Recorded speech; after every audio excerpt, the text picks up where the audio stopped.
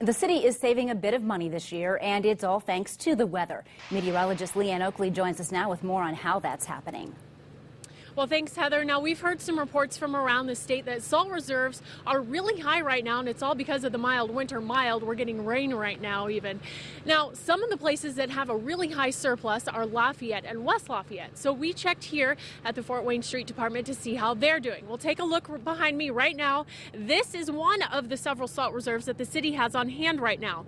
These barns are still rather full, and that's all due to the lack of snow so far this winter. As of today, we've only had 16.7 inches of snow for the season.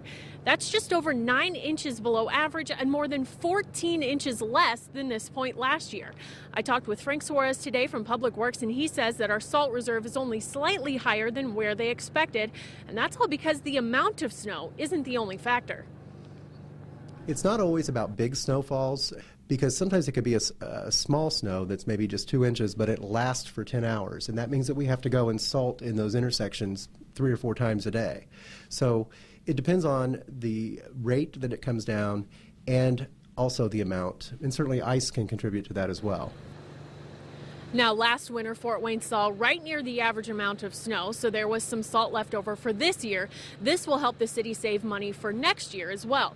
Now, coming up at 6, I'll take a little bit closer look as to exactly how much the city thinks it's been saving on buying salt, not only for this year, but possibly for next year. Reporting live from the Fort Wayne Street Department, Leanne Oakley, News Channel 15.